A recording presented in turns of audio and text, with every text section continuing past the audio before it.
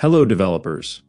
Have you ever imagined a website layout where the left and right panels scroll in opposite directions, each revealing animated content, and when you hover, the product flips with motion?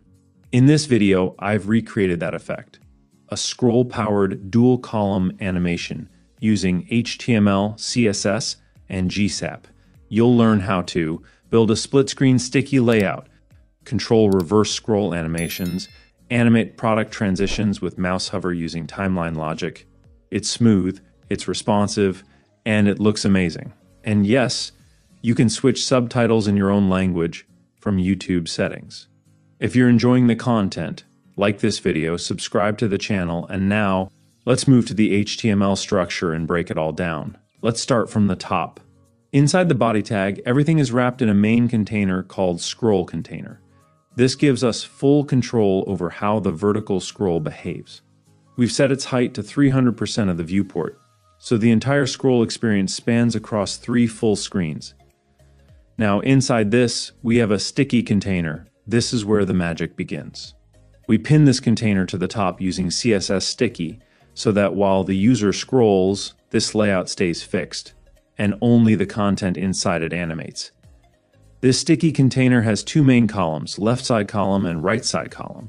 Each one will scroll in a different direction, creating that half and half effect. Let's look at the left side column first.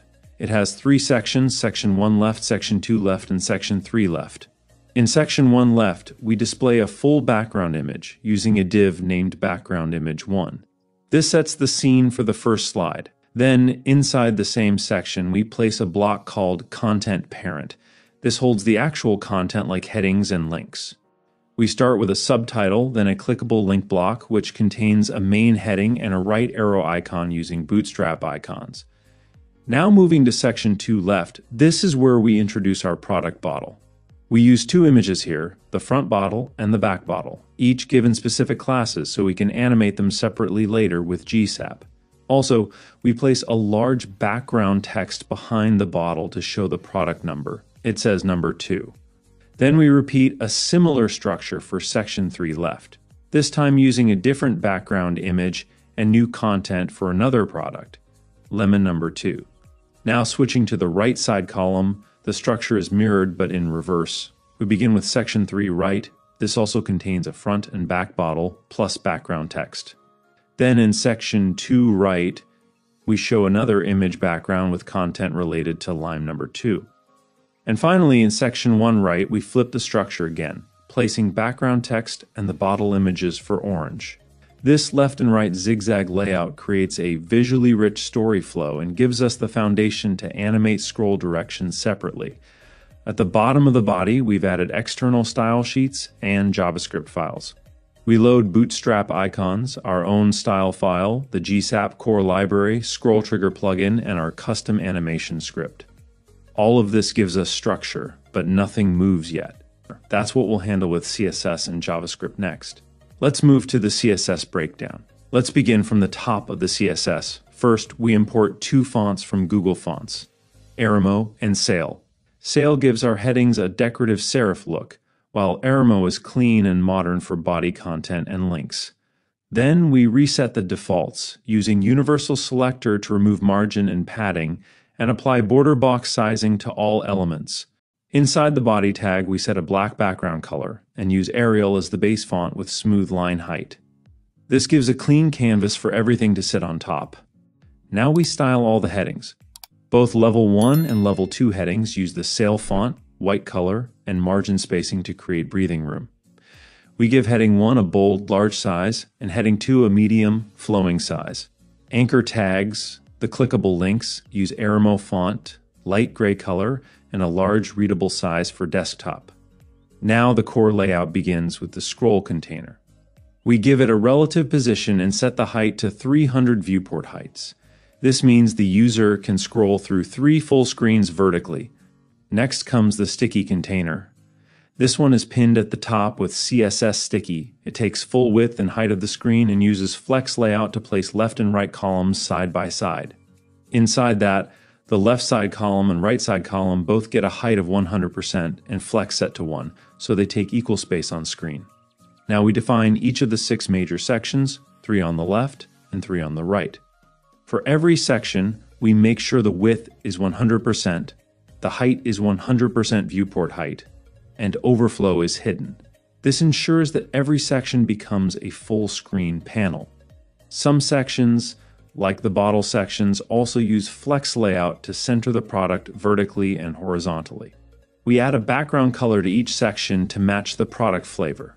For example, orange, lime green, and deep blue.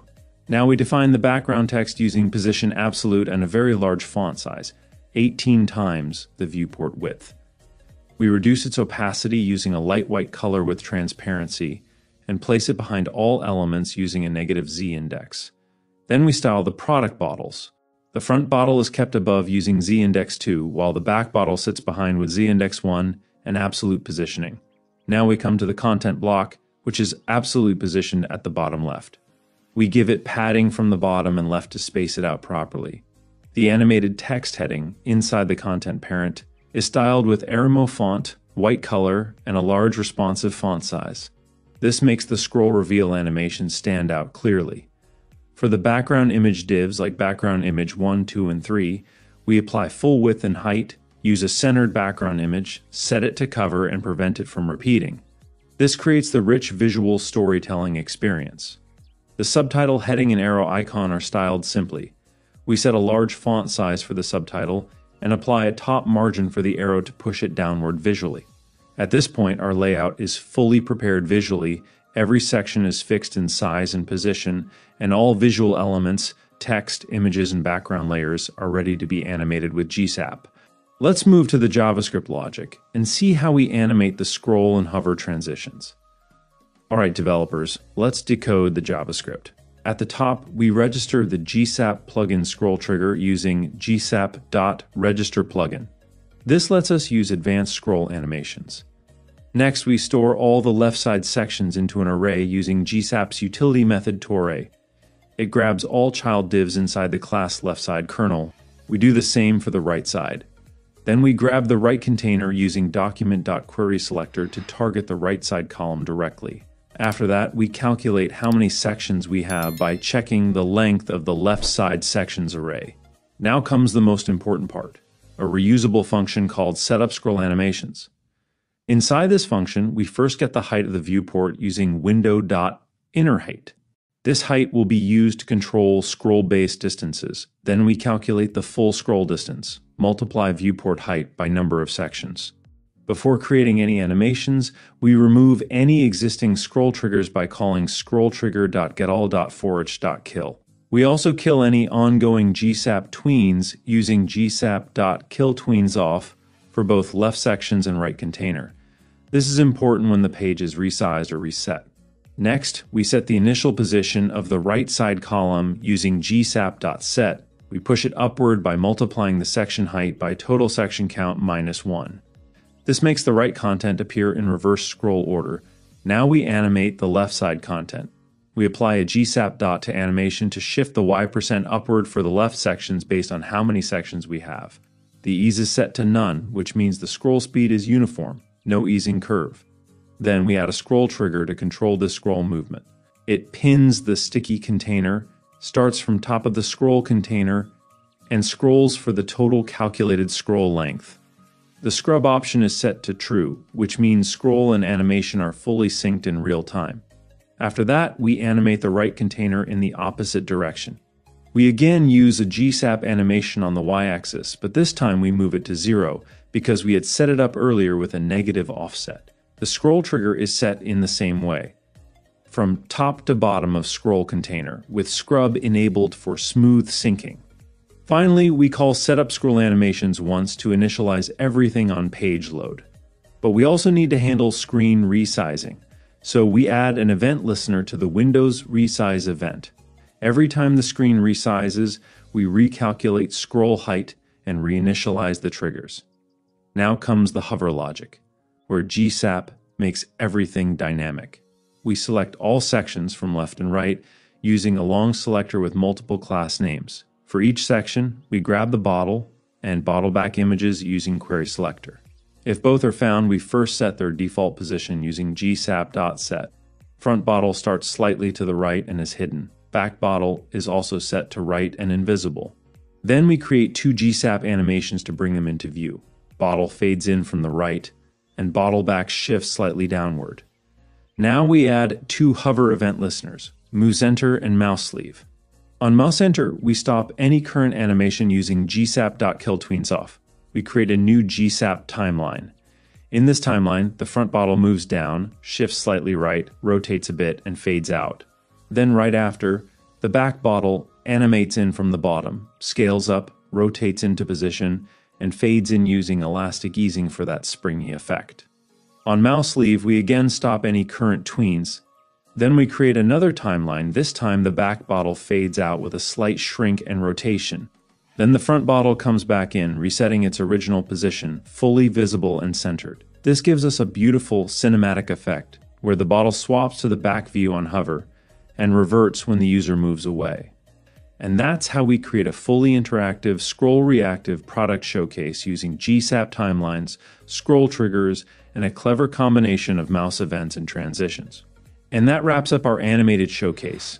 In this project, we explored how to connect scroll position, GSAP timelines, and hover events to build a modern split-screen experience. From layout structure to animation triggers, every part was synced for fluid interaction. If you enjoyed this, make sure to subscribe for more deep dive UI tutorials. See you in the next video.